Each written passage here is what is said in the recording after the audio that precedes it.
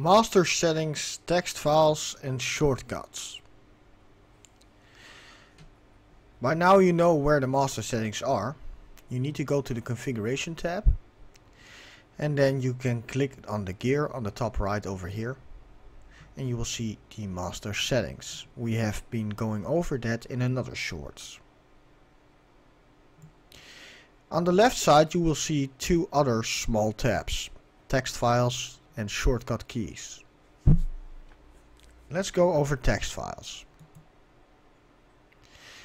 This indicates the text files that you can add to your clear browser when a top donation has been made and a last donor has been made. I cannot show you this in my chat at the moment or in my OBS since I'm using OBS to record, but I can show you on how to change this. The add command is the person that's currently donating towards you.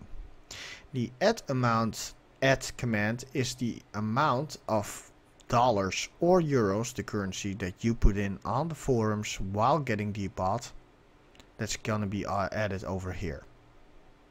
I can change this by simply saying amazing thank you @donor @. The amount I can make dollars or euro logo and save this. Now if I add the .text file to my clear browser plugin, I will get amazing thank you person X, you donated dollars and then the amount. The same can be done for last donor or the message or the message for the last 5 donors. The separator and the spacing is simply between the text files underneath the add donor and the amount. To go to the text files for this, simply go to your Deepbot folder.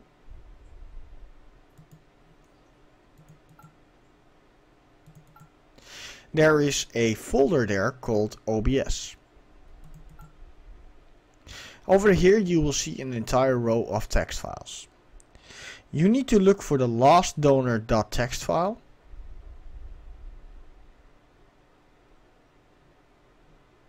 last donor messages, last 3 donors, last 5 donors, and the top donor.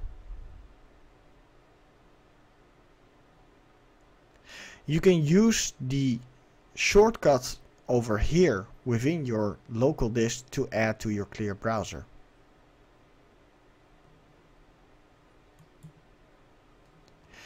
For shortcuts,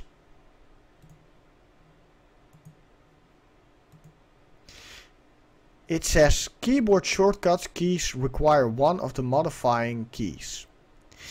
In order to start your YouTube player or your stream interaction for the Knockout Arena minigame or miscellaneous like playing commercial for partner Twitch.tv channels, you can add custom commands.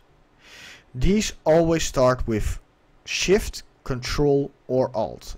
For example, if I would like to play my YouTube player, I can make it Control G.